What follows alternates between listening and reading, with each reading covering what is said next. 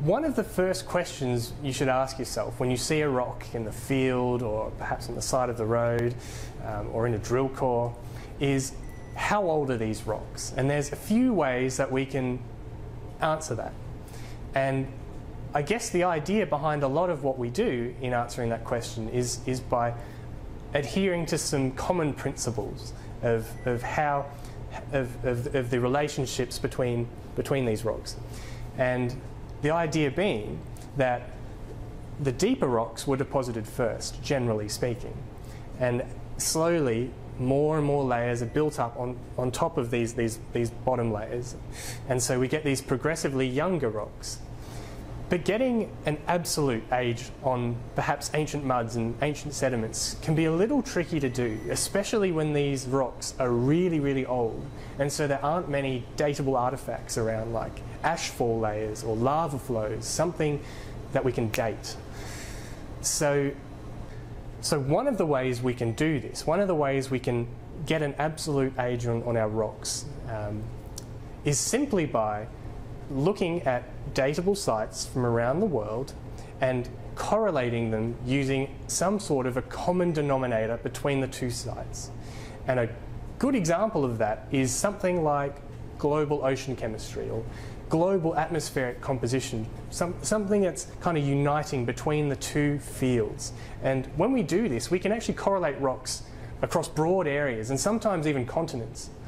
And so I guess what this kind of looks like is we look at there might be a subtle change in the ocean chemistry for whatever reason, and we should be able to sort of detect that across both sites because the ocean and the atmosphere, they're well mixed.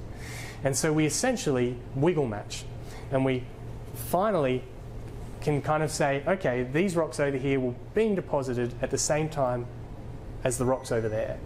And there was a datable site over there, so therefore that age must be the same as this age over here.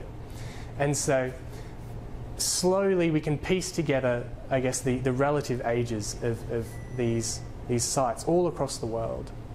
A good example of what this kind of looks like and what we can do by correlating rocks is the discovery of the snowball Earth. And so what this was back in the sort of late 90s, early 2000s, geologists were looking at these glacial rocks all around the world, a very distinctive type of rock. And they were going, this is interesting. It looks roughly like these glacial sediments were being deposited at sort of similar ages. You know, were we seeing some rapid glaciations perhaps?